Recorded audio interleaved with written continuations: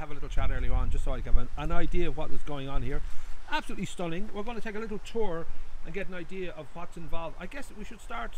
This is the toddler area, right here beside us, isn't it? Yeah, it is. Cool. Yes. So we'll just have a quick look, and I don't know if there's we'll just let people see that it's got a lot going on. It's got I want to just sort of move in. Actually, that little orange guy is my favourite. I think we know what these things do when we just look at them. But you can explain again what this little, to me, it's like a little Pixar creation. It just has that gorgeous look about it. This is our cozy cocoon. Nice. So it spins, which is very exciting for the kids, so they can push themselves in it and pretend to be an astronaut and everything. But the really amazing thing for this is that it's really for children who have autism, right, and that may be here at a time when it's very busy and they feel overwhelmed. Okay. And they need somewhere to go that's safe, secure, and this is it. This is where they can go in. They can be spun around if they wanted, so their brain can concentrate on just the spinning and not the noises and the visual impacts. And then there's little changes in texture inside, so they can concentrate on that as well. Nice. And this just gives them a place, a safe zone within the playground that they can just calm their senses down. Well, one of the great things when we had a little chat this morning is just how all-inclusive it is, and we'll see that as we go around. There are many, you know, kind of features that will basically be for everybody. That you know, there's always been that issue about people in wheelchairs, especially, and as you mentioned with autism, that they may not be able to play along with their brothers and sisters. But this is exceptional here, where just about every feature that's here has got an accommodation for. What we wanted was a playground that children can feel safe in, that they can come and have fun, but they can play with peers, and it's for children of all ages and abilities. So it's not just a special needs playground, there's nothing like that. This is a playground for all children to play side by side on. So that's why it's a slightly different approach to other playgrounds, in the sense that it's got pieces that are quite different in design. So this can be used for all children, but it also has that special edition of feeling a child on the autistic spectrum that may feel a little bit overwhelmed. But it can also be used for anybody else who wants to be spinning. And you know, there's nothing. Who doesn't want to be spinning, especially at the weekend? That's the time you want to really be spinning. So was we didn't want a playground where there was a wheelchair swing sort of stuck down the corner, and that's where, you know, children in wheelchairs went, and that was sort of the one thing that made it an inclusive playground. So that's what we didn't want. We wanted one where, you know, everyone can play together. And that is the beauty, of course, like brothers, sisters, friends, all that want to be in the same area doing the same things. And the idea that a lot of the features here are designed to do that. Yeah, because there are many families who might have one child that may have additional needs, but they will have other children that are fully abled, and to be able to come somewhere where both of those children are accommodated for and both can play side by side and mommies and daddies can be here together, that's really the key thing for this playground for us. Nice. Now we'll take a walk through what is the sand pit here, which is a nice big elaborate sand pit. There's all sort of layers and levels to it. Again, like this alone you could spend a good few hours, I'm sure, creating the best little kind of Sahara world that you want. And are these sort of designs that were suggested, or were you able to, I don't know how even one begins, because I'm guessing, and I know in some cases that it's a new kind of you know, attraction, we'll say, in a playground. Others I would imagine had a good sort of tested, you know, life beforehand, and you knew this would be a good fit. Or well, I think with this is called a sand factory. Okay. And so you can see there's sort of lots of pulleys and buckets, and you know, there's a lot of activity that the kids can get involved in. And so, you know, they can mess around and dump sand out and everything. And normally what happens is this is in the middle of a sand pit and kids play, but we wanted it so that all children can play beside each other. So that's why we have this tarmacadam part to it. So if you're in a chair, you can play, but you can play along the whole length of it and get involved with everything. And then you can swing around, and there's going to be sand there as well, with fossils underneath that, you know, you can go dig for. So it's just something that all kids can play with together. And we have the you know, the diggers and everything as well. So there's a lot of activity there, you know, for the kids to What is quite common in these things is that children in wheelchairs are on the outskirts. Yes. They're looking in, and they might have something to play with on the outside. And we set out from the very beginning with the sandpit is that we wanted them to be they're coming inside the tent with us. In the sandpit. So there'll be children behind them, around them, in front of them, and they're part of the whole sandpit. They're not at the side of it. And that's very important for us. Now we'll take a walk around here. I know these benches are a great example of that very kind of a need and that want to be inclusive to everybody. So these are very special designed picnic benches that aren't just your traditional sit down. And these were actually a suggestion of our engineer here in the council. The beautiful Rory. The Rory, There you go. He had it's a way that again, wheelchairs or buggies or anyone with mobility issues, like this is enables everyone to sit down, have a picnic and enjoy the playground, so even simple, previously we were looking at A-frames, but they're much more difficult to get into, whereas these are much easier to get in for everyone. And we should say, of course, these are going to be out when the grass is grown, because we had this incredibly hot summer, but they'll be sort of positioned out and about around the actual playground and the periphery and all the rest, so people can bring their... here, and then the others will be spread out once the grass is grown. Cool. No, I'm very keen to see to. I just had a quick look. That is amazing. We might just address this guy since we're up at this end before we go on to my favourite, my current favourite anyway, which is the musical round. But this is amazing too. This is rather than just a traditional seesaw plank of wood. This can accommodate just about anybody in any way that they want to join in on the. Traditionally, seesaws are just something that a child would sit on either end and balance up, but you would need core strength for that. You'd need leg muscles, all those things. And we came across this piece which we loved because it requires team effort. Children can sit on either end, they can stand on it, or they can also lie in the middle. Right. So children who mightn't have as strong muscle legs or core muscles will still be able to lie. Children on either end will be able to manoeuvre it, and they'll still get that sense of movement of up and down. Plus children can actually walk from one end to the other and balance it. So it's an exciting piece because it's a new approach and a new design to a very old piece of equipment. Obviously, we better put up a sign about banning yoga people, because there would be, I'm sure, an attraction just to sit here all day long. I've heard the happy pair want to come down. I would imagine they would fit that very well. Well, it could be their new sleeping arrangement. They're close to the sea. It could be very easy for them. But yes, I'm very keen to come around now to and plainly we can see that there's still the final bits of work are being done. The importance of the inspector giving everything the all clear, that he knows that it's not only beautiful and fun, but it's safe. So there are still little bits and pieces to be done. The certificate, and then that allows insurance to then take over, and we can open up the playground. Beautiful. So it's paperwork now that we're waiting for, but it's a very important piece of paperwork. I do remember having a little chat about this too. This is a sensory path, which is all these very different ridges, so you get this kind of incredible run of different surfaces. And what was you said there's going to be up on the roof then is what was the plan? This is as you say, our sensory walkway, so children get different sensations. There'll be different planting around it, so they'll have a visual of grasses moving. And then on this roof here there'll be perspex, and it's clear, but there's a pattern of flowers on it, very brightly coloured, which will give shadow and colour play on the ground around them and as they look up. It's particularly for children who would be very severely disabled in a wheelchair, who wouldn't be able to access as many items as we'd like.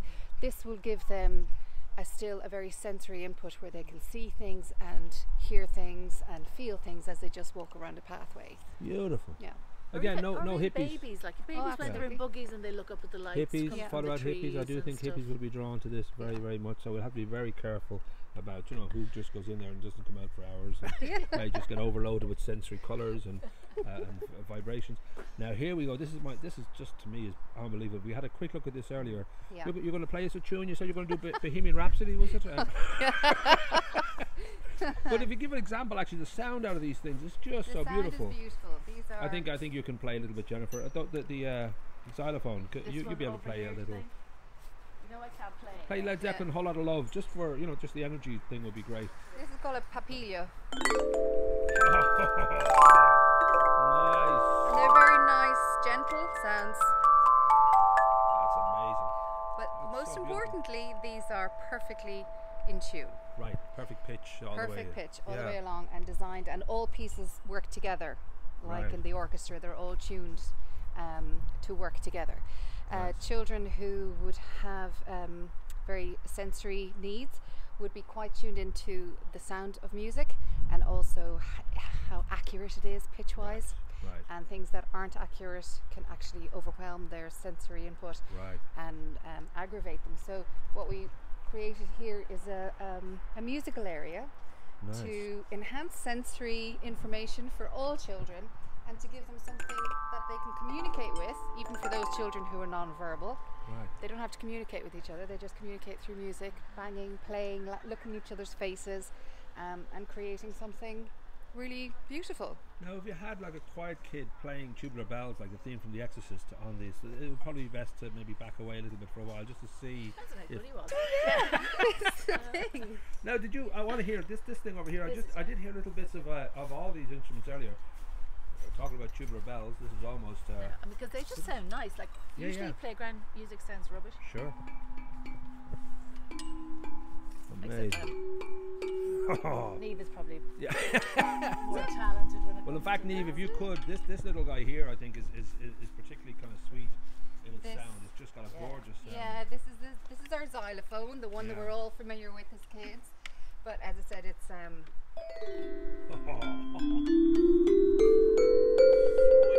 so you've got your C all the way down to the middle of the C. You've basically got 2 octaves. Well, you can play that little tune, then we can sort of clean up on aisle 6, and all these little announcements every now and again. But what's really nice about this one as well is that there's going to be a stand with a little music book. They'll have about 4 songs, like Twinkle Twinkle, Row Row Row Your Boat, things everybody knows, but they're going to be color coded. So the only thing is, you do know these instruments are gateway instruments to jazz.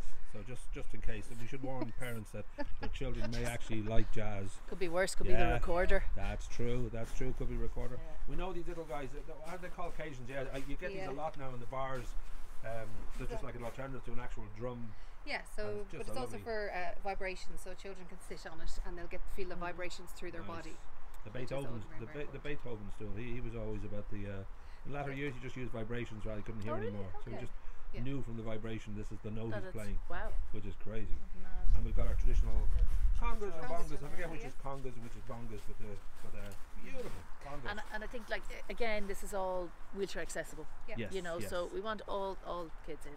Very open plan. It is beautifully. You know, you just feel like you're in one big place, and yet you can kind of step into a little small island of a particular type. And spend your hours, amazing. And this is we should give you credit, Niamh. I think this is one of your particular. This is Niamh's baby. This is projects. Yes. Nicely done. And was that from? I don't know where that came from. Had you seen anything like that? Because obviously it hasn't been done in a playground before. But did you? Not in Ireland. No. Right. Music is a huge part in our family, and as I'm working with children, I realised how important music is with children and how it affects them and their mood and their emotional well-being. How important it is for them to access music. So when these things were being designed to be used in playgrounds and all over the world and used outdoors, I thought we really need to have one in Ireland, and start having that conversation about good quality musical instruments and the benefit it has for children. And you just know that over time friends will start to work out pieces together. You know, they just start working on little rhythms, and before you know it, you'll just hear pieces of music floating out over the sea or out over the South Beach. Or people who aren't friends. Yeah. So all the kids can go in and they can actually, it's all about building relationships as well. No, it could be great. Yeah. We could have a top-selling multi-million-dollar band coming out of Greystones just on the basis of this. We're hoping Hosier will actually come and open. There you go. That would work. Now we'll get around to the wonderful because it kind of ties in with the swings. We'll deal with this guy here, the climbing on a basket. But this, I don't know if you have a name for this guy. He's quite the slide. We will have to come up. Is it called the tooth loosener? I think. But it's obviously of a certain age. I mean, kids, I guess, as you said earlier, if you can climb up into the actual frame, it almost has its own kind of admission kind of test. If you can climb up into this frame, you're old enough to go down the slide. That will be a lovely, lovely, sweet thrill. It is as we can see, it's a nice big slide, and it will take you down onto nice soft ground.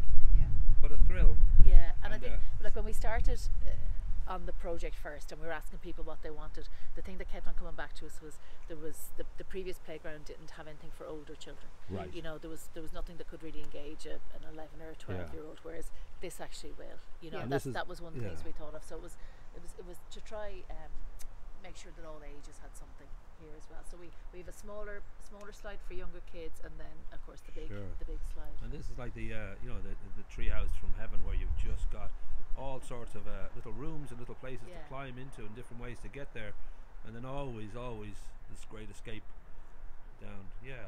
Amazing, really beautiful. Okay for a child to climb up all the way up to the top and think, you know what, I'm not up for the slide not up today. for this, I'm going to come back down again, and then when they finally feel comfortable, that's a huge achievement in itself. Sure, I think kids know the limitations, and absolutely, and the happiness is that it's there all the time. So as they grow, they'll grow into different parts of this playground. That's the and thing, they'll almost make a journey around it, where they'll start off possibly in the toddlers, and then suddenly they'll progress to the next class. And there we go. So now we have it unfinished. Well, over here we have the zip line. Oh yes, the zip line. You'd almost not notice it because it's kind of nicely sort of. We got to keep the trees, which is brilliant. Great. Yeah. Zip lines are amazing. Again, like an age group will know this is for them, and you've got two, which is the sweetness of a little race, and that's magical. That is fantastic. Wow. Have you ever done? I've done zip lines. Have you ever done a zip line? Yeah, of course. Rock and roll. I'd say when this place is locked up at night, there's all sorts of shenanigans. So we should address here now that it's not yet complete, but this is another wonderful kind of all access footbridge. It's a kind of a suspension bridge. A wooden suspension bridge. Right. For wheelchairs to access and for other children, so it's just it gives them that sense of movement when they're walking across, just that little thrill because it's moving under them. Nice. It's going to lead over to a double slide there, which is a wider slide. We see that from the other side as well, which again for a child carers. and a carer or whatever can be go down together and be that's beautiful. That is so sweet. It won't be put on, or this won't be finished yet until the grass is all well, as we've said, I think we've addressed it, but certainly I'll address it in the text that you know, this incredible weather has delayed the grass growing, so that's just rightly we'll wait and let that get a good foundation before we so there'll be a few scramble things and logs around here, but again we can't put them down until the grass is fully grown. Now we have some nice photographs over here already taken, but this is the famous South Beach Playground wall, which is a list of, well, there's so many people really who right from the start when this was announced, you could sense in the whole town like everything about this makes sense, and everybody wants to get involved. And right from those early fundraisers, right down at the Air Old grounds, to that fairy tale donation right at the end, it just felt wonderful. It just felt, because I had in my head it'd probably take another year, maybe hopefully not that long, but it was going to be another few fundraisers. But then, like all good fairy tales, it sort of the Prince Charming rode in and took off. I think we knew it was going to be a long-term project. We were sort of in it for the long term, and we were just really lucky, very grateful that we did have that very generous donation. I just felt that why wait another year? I was going to slowly drip it in 10,000s and all that. But once you keep that anonymous thing, I'm happy. That was the main rule I said when I gave it to you. So we understood that. So like one of the fundraisers we had was getting, you could get your name on the wall, and this is it here. So parents could get their children or their dogs. Max is in there. On it, and so the kids will be able to come and take a search and have a look for it as well. So that's all. And sponsors. And the sponsors as well, because it was really it was a whole community project. It was individuals and families and businesses all came together to support, and obviously we had huge support from the council as well, because they put in 150,000 into this project that they hadn't anticipated, which was great. But they also gave us loads of advice and worked with us on it, and they did the tendering and everything, so it was brilliant. So it was this project. It's a really good example of how community and the council and businesses can work together to produce something really good for them. Was there ever a moment of any doubt about it? Because obviously you don't know. We all start kind of with a hope in our hearts that something good is going to happen because this makes sense. I don't know whether there were difficult times when it felt, well, maybe this is going to be just a bit too much to chew. I think just before we got the big donation. Okay. I think we were getting tired. Well, because we were meeting every week, and then we'd have fundraisers at the weekend, and there was a lot of work went into it. Every Monday evening for got the 2 years we were meeting up, making sure that the design and was good, and what we needed from it, and trying to get ideas for funding and meeting the last people. few miles are always the most difficult walking wise. You just feel you're nearly there, but at the same time it feels like you're tired and you just wish it was done. And so but it all came together. I did talk to you then, but I'm guessing when that came through, I don't know, how high can you guys jump? What was the, what do you know was we the didn't? There was a sense of, did that just happen? Really? Because it was in a coffee shop in town, and they walked out, and we just looked at each other, and we were sort of shaking, going, "Is that true?" And it took us a while to actually. We didn't even really want to tell anyone because we wanted to wait to make sure it was all going to happen. It just felt like one of those things that you see on TV. Yeah. It doesn't actually happen. Wow. Yeah, it was amazing. But amazing. It was. And then like meeting you in town and all that, obviously they were, they had well thought about it, and they obviously don't just kind of throw money like that around without any thought. But we probably never find out exactly who it was, but obviously everybody in the whole town thanks them forever, because that's such a huge gift. It almost beyond comprehension to say this is going there without a brand sticker on it or without any kind of look at me, look what I did. Yeah, exactly. So now we should just mention quickly here, there's a wonderful, I guess it's almost like a boot camp kind of, in the sense that you have to really be fit to get through this, and that's what the challenge will be, to see how well you can make it through. There's going to be various different, I'm sure there's more to this part here and all that, but just the climbing through the rope and then I think that's it. Have you guys done it? Do you want to try it now, just to show people how it's barefoot's good. Barefoot always works with any. I think it's just a balancing of course, thing. You've got your ropes and you've got your yes, It's beautiful. all about speed for this one. You don't even children start timing each other on this. Right. Once they've got the balance down, then it's how fast can we get across it and who's the fastest. Nice. So we can see our super wide slide as we come around here for the carers and their children, and having come across the wooden suspension bridge. Obviously, little tunnel here. This area will for now be cordoned off, but it'll be, I'm sure, within a few weeks or a month, I'd say we're going to possibly get some rain, and it'll establish itself properly. It's coming along well, considering we haven't had any water at all. But 7 I think in order to make it really robust, it needs a good 6 weeks solid growth. Well, you want that strength, and you don't want to sort of just have a baldy head like me, just half growing hair. We should say, of course, there's a great big basketball court here, which is always welcomed by a lot of people. I think nice feature too, because you would think the space is there, you think what can we use it for? Should we put lots more small things in? But a nice big open space like that in a busy playground is a nice breather. Well, again, we thought about the families and the older children being brought to a playground. Oh, there's nothing there for me, Mom, I don't want to go. And give them a basketball court and our basketball, they'll come down and play. It's like having about 15 movies going on, and kids can choose to watch the kind of movie they want to watch right now. They can go to the 15A, or they can go to the the kids cartoon.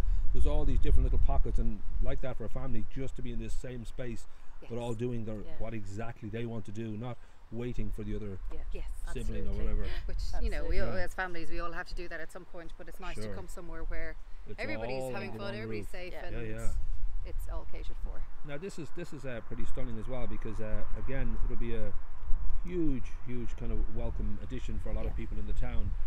The idea that somebody in a wheelchair can also enjoy good old-fashioned swing. Very important. And actually the really great thing about this, I think, is the way it's been designed. So this wheelchair swing is beside the hammock swing, is beside the ordinary swings. Is everyone can swing right down together. The full range of so it's not sort of off on one end of the playground. And it's that constant thing of families are right beside each other, as opposed to Johnny's over there because this is his area and this is my area. You're actually beside each other for just about everything here. You can be involved, and you can and these I mean the swings, of course, then as we kind of touched upon this morning, we had a quick look, they have everything again in them, but we should mention that this particular, are they basket swings? What are they called? We've got a nice matching set over here out in the patio. This is also a lovely climbing area. Again, people can just sort of almost like a chill out sort of space where they climb up and kind of sit in there. And that's exactly it. So that we generally find you go to playgrounds, there's an awful lot of children gathering around this basket swing, and a lot of them are just looking for somewhere to chat and to chill out.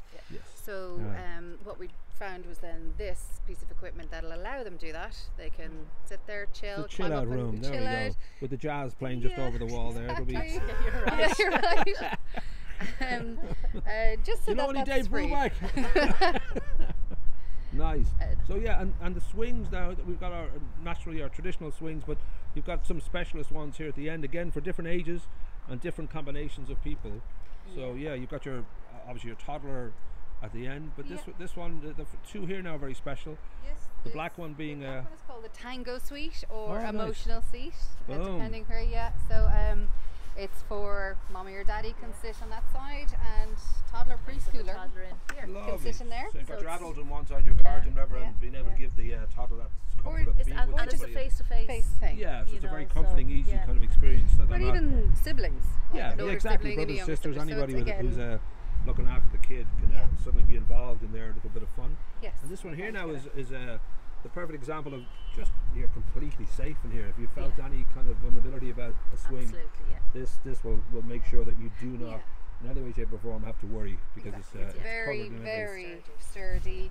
This clips on and off, just opens the front and clips on. Nice. So, you know, it's nice and safe. And then these at the side. And it's nice and big as well. If there's any, you know, sort of older children that might like to use it as well, you know. So I feel like we're almost walking through, you know, Rio before the carnival happens, because it's like we're getting to see all the various different stalls and where the music's going to be played, and suddenly, you know, when this opens in next week, or the end of next week, whenever it is, I would imagine the sheer amount of energy and fun in the air. That's what we hope. Yeah. Yes. It was nothing quite like. It was nothing quite like the undiluted, you know, unfiltered joy of a child hitting something for what they don't quite realise. How does this happen? Why am I, you know, how does this is and perfect. God love them, they've been walking up and down here going, looking through the bars, so it'd be great to take the bars away. I don't know how the workmen got any work done, to be honest, because like every few minutes there was children saying, when's it open? Bribe them a few sweets. Let me just have one go, mister. I'll give you a Mars bar.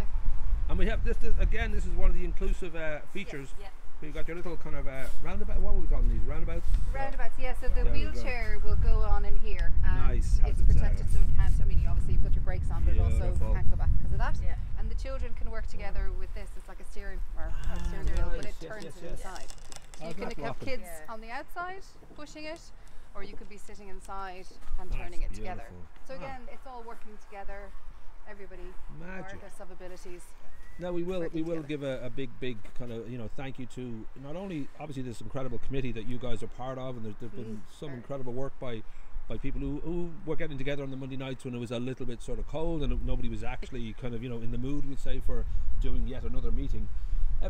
Did this sort of, I don't know if you had, like, when you dared have a vision when you first started out of how it might look. I don't know whether this is, if you know, when you think about buying your dream house, you have ideas about what it might look like. I don't know whether this was kind of it, or whether it evolved naturally over. Yeah, it's better. Right. We had a hope, we had a prayer, we had a vision, I suppose, of what we would like for children in Greystones and surrounding areas, but we didn't have the expertise to see the pieces that it would take to pull that together. We had an idea. Yeah. We were very lucky working with our designer in All Place. She saw the vision and she knew it.